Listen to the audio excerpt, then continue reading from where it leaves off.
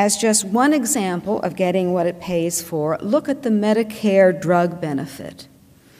In 2003, Congress passed a Medicare prescription drug benefit that would partially subsidize prescription drugs for seniors.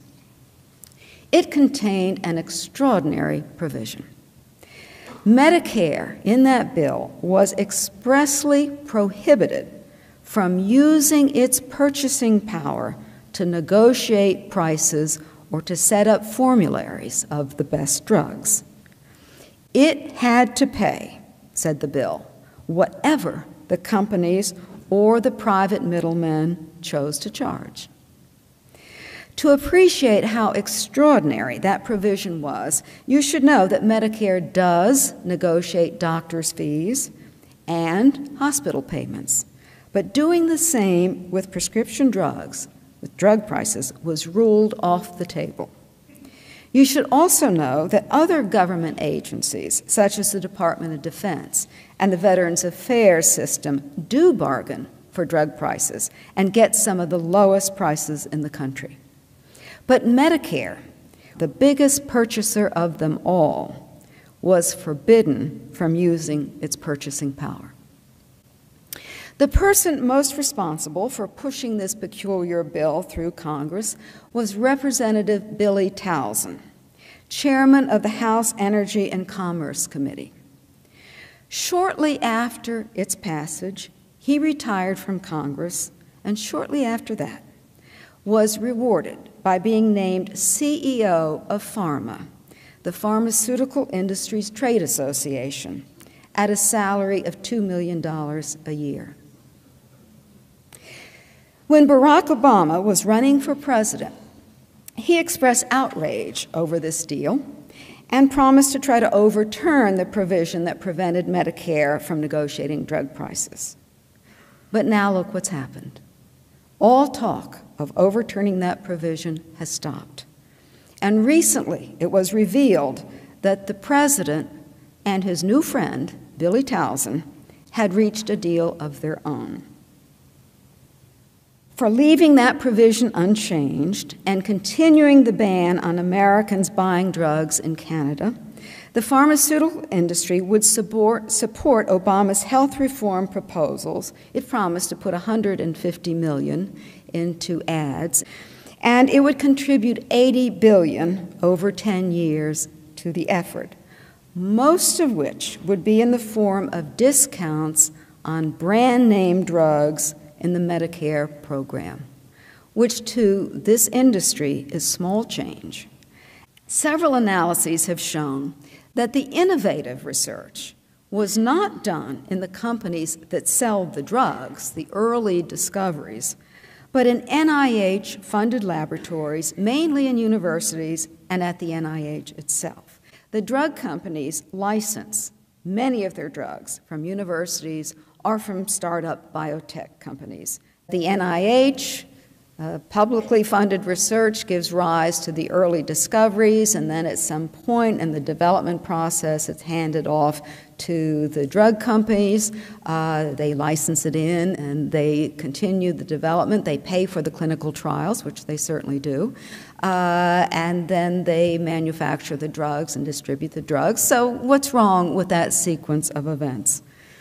Well, the problem is that these companies expect to be rewarded as though they were the source of innovation, and they're not. And we get to pay twice.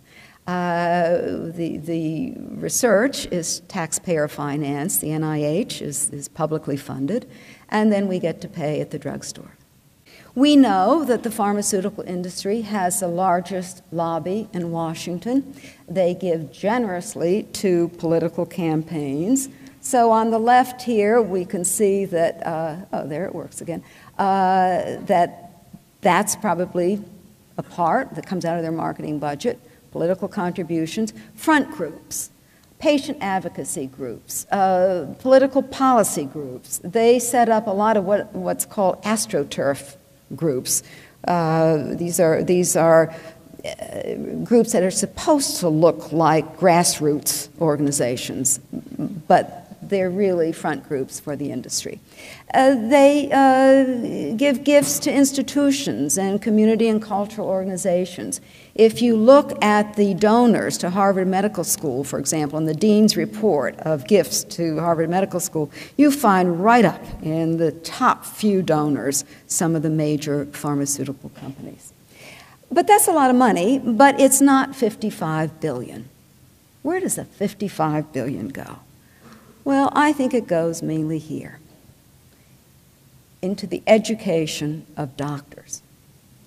Drug companies pay for most continuing medical education, which doctors have to get in order to keep their licenses, their state licenses. They pay for most of that.